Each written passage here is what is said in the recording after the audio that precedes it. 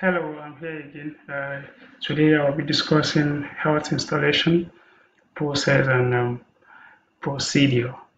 I feel like as a network engineer or RF engineer, there's a need for us to actually know how we protect our equipment, our radios, our routers, and other equipment accessory on our rack and on our tower.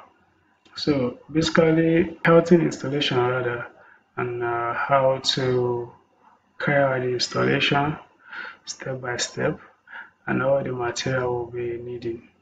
I'll be going to slide two. On my slide two today, these are all the materials that we'll be needing.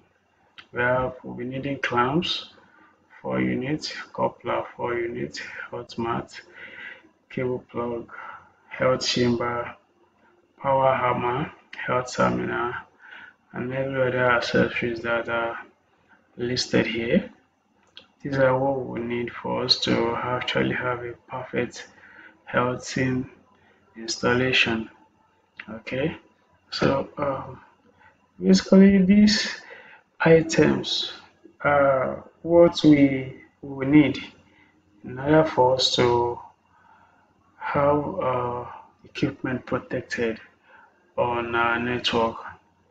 On slide 3, some of the items we listed here, like all these things written, I have some of the pictures that I have actually included in the material. So here is an edge rod. This is a uh, rod that will be driven down the head bit for us to, which will connect a cable to, that will actually go to the server room or to the system room where we'll link it up to our indoor health bar. And here is the coupler. The work of this coupler is to join, in case we want to use two lengths of this edge rod. So what this coupler does is that it allows us to join these two ends to another one here. So we have two lengths of this guy driven down to the head pit.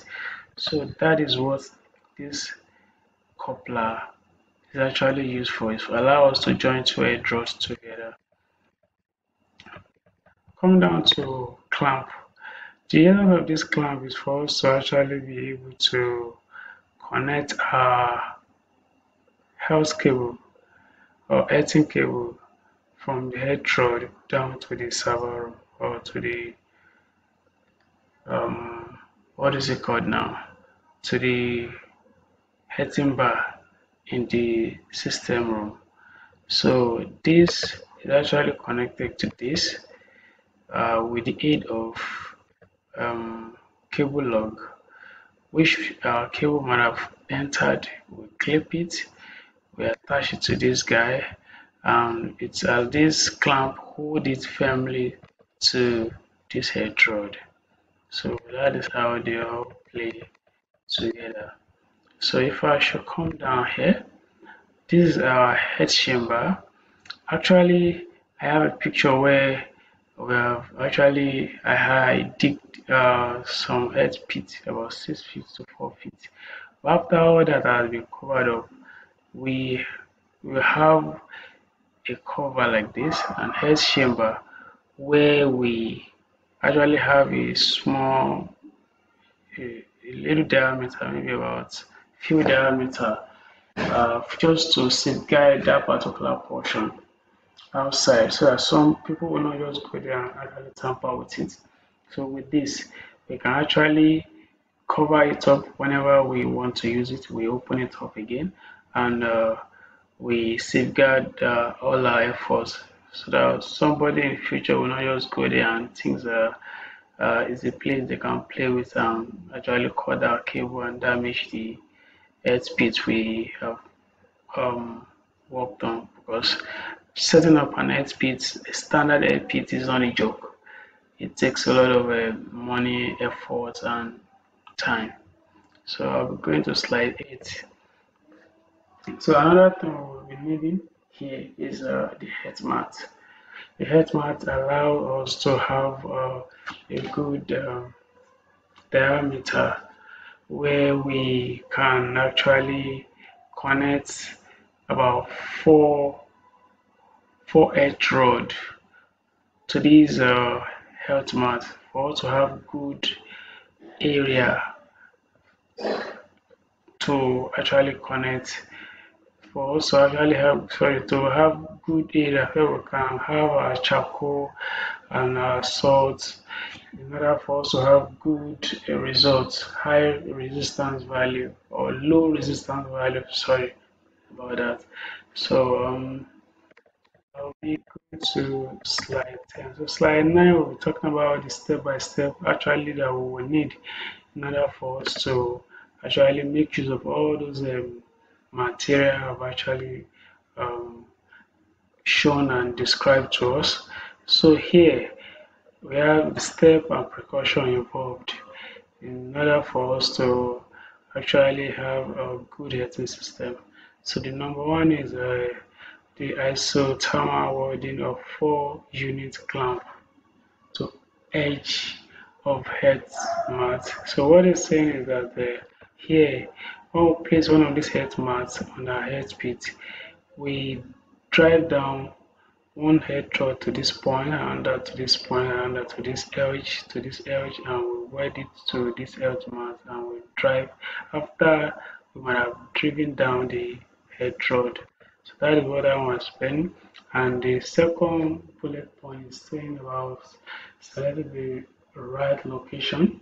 So that one normally in a good practice is that whenever we want to install our head, we must move away about 2 to 3 meters away from the fence of a particular structure or building. So that is what that is saying. And the third bullet point is saying that whenever we want to do create an earth pit, we have to dig as far as 4 feet by 4 feet. That's the length and breadth of it, so that we have a good area for us to actually work on. So the another thing is, if you are working on a dry island or a dry land, it is essential for us to actually put about 25 liters of water on that particular surface so that we can have a good tangible amount of water uh, located in that place for us to actually have a good result. And so that is that.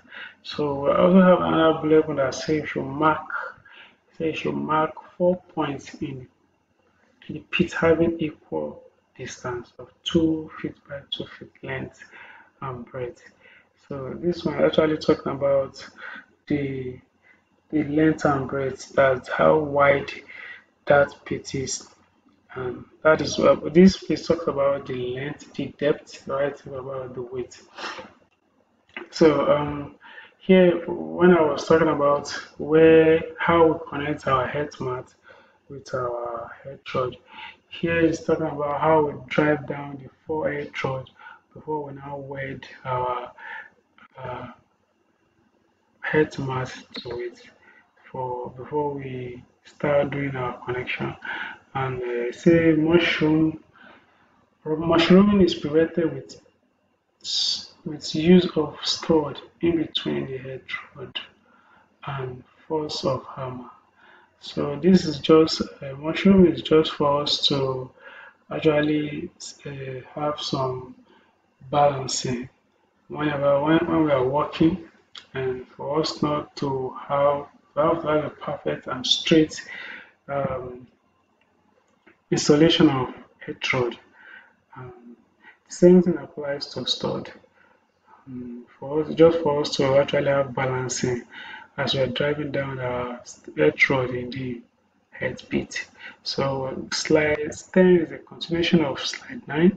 So it's saying the first bullet point here is for us to add another edge rod of same dimension to the edge of each unit already driven down using coupler. So the end of the coupler for us just to add 1 or 2 or 3 edge rod using the coupler, just like I explained before. And we drive down the coupler here. While performing the second stage of the drive, ensure that the new rod is continually turned at intervals. So what is this one is saying that, you know, when you couple two head rod together using the coupler, using this coupler, I'll come back to using this coupler. You know, as I'm driving it down, it might be losing up. So what that instruction is saying that as you are driving it down, keep turning it to the left so that it will not lose. You will not lose the connection between the two head rods. Just be turning it right, turning it left so that the the connection between the two rods will still be there using that coupler. And that is how it is done. So I'll just move down, I'll go to excuse me, connect system M copper to the driven rod. So after when I've driven the 4 edge rod down the head pit and wed the head mat to those 2 head rods, we connect our system M cable to the driven edge of the mat, and which so this red area that we might have taken out the insulation cable from the wire for us to actually weld or join or clamp the cables to the head mat. So this particular area is just telling us that we should be able to clean joint and connection terminal into the pit thoroughly. So all connection and terminal should be well done, and retightening of every bolt and nut after we have trimming down everything now. Connecting every nodes and check for ensure, and also you should also ensure that sound, mechanical and electrical connectivity before the driven down rod. So we check for continuity and every other thing that they are perfect before we move to the next stage. So now we're going to the slide 11. So all those areas whereby we weld, we join, it is advisable for us to actually apply some grease to those locations. So about to avoid any corrosion. Okay. Covering of the layer using the polythene to prevent washing away. So normally the one I did was that after I've done the covering up of the area, I apply insulation tape and edge paper wrap to prevent corrosion and washing away of that particular place. So another best practice for us to use, for us to actually use these things to actually safeguard our airspace after covering up so that we will not experience any wash away.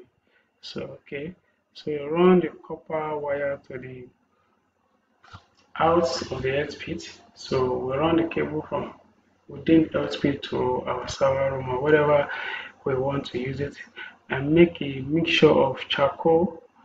Okay, sorry, I made a mistake.